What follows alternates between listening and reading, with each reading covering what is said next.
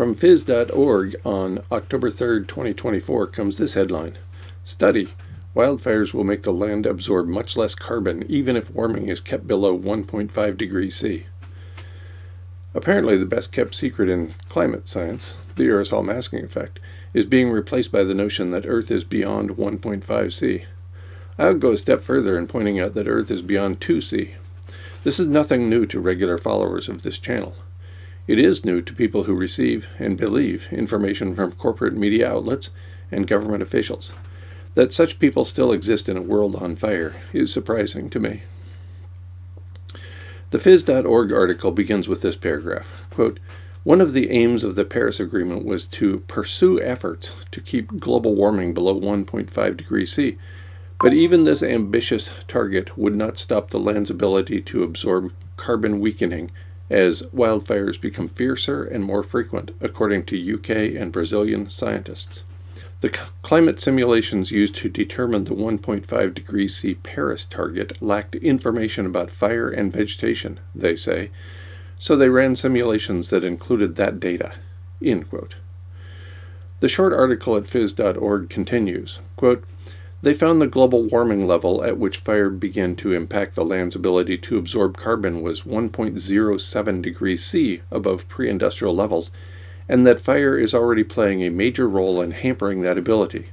The findings are published in the journal Nature Geoscience.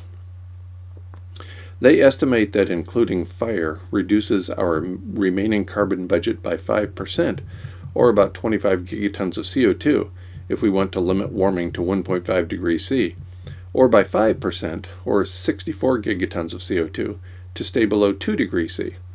Limiting warming to 1.5 degrees C is still essential for avoiding the worst of climate change, they say, but in many cases we are already seeing significant disruption to Earth's ecosystems. End quote. That final phrase is particularly telling. Quote, "In many cases we are already seeing significant disruption to Earth's ecosystems." End quote. Megadroughts, recurrent 100-year floods, record-setting wildfires, and the designed-to-fail IPCC reporting abrupt, irreversible climate change are sufficient to convince any rational person that, quote, "we are already seeing significant disruption to Earth's ecosystems." End quote.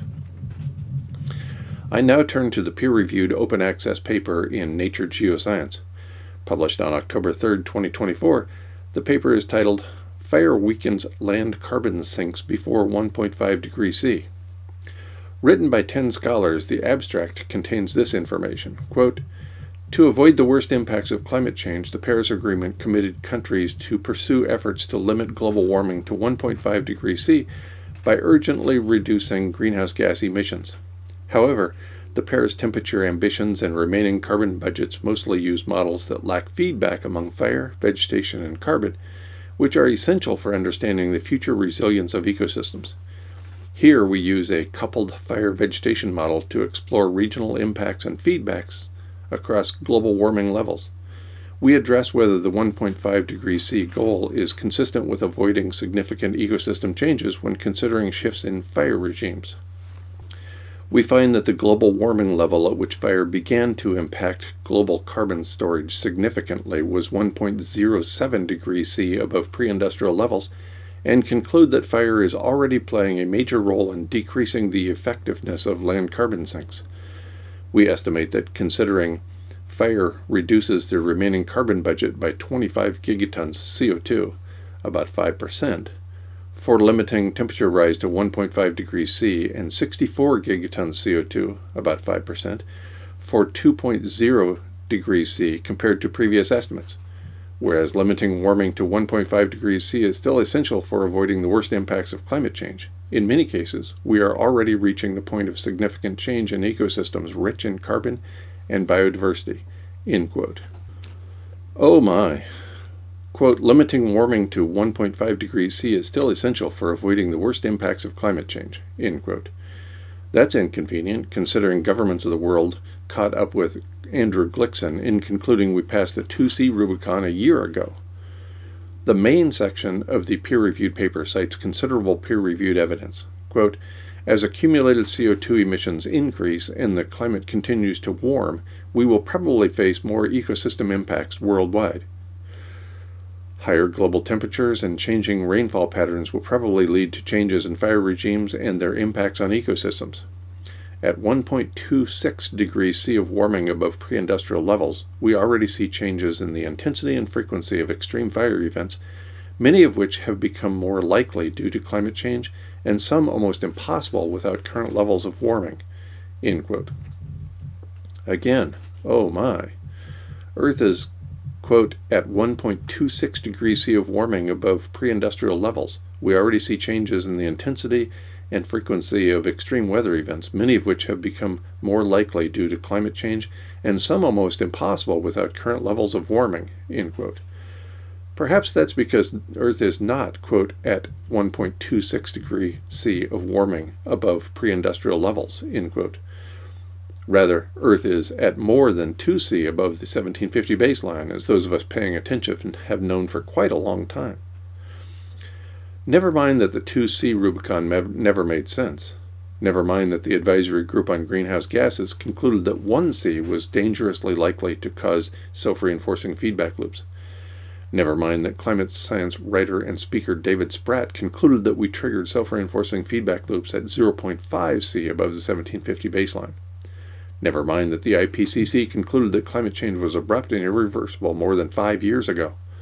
Never mind that I'm repeating myself over and over again. The main section of the peer-reviewed paper continues, again citing abundant peer-reviewed evidence. Quote, "Fire regime and biome shifts are also occurring across the world's ecosystems due to climate change, and models project increased transformation as warming increases. Transition can result from climate, land use, and fire interactions, such as shifting tropical forest ecosystems to seasonal forests or savannas.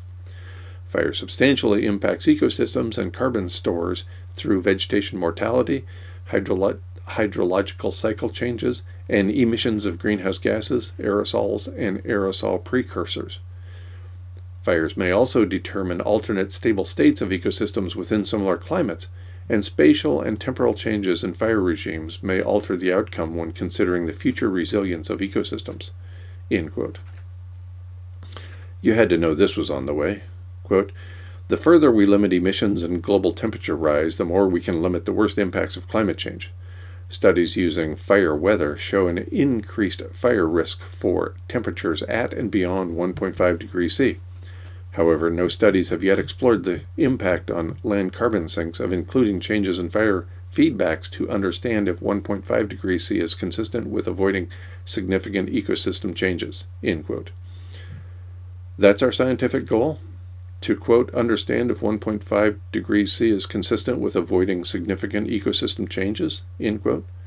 Perhaps we can alter our scientific goal to match reality instead. Am I asking too much?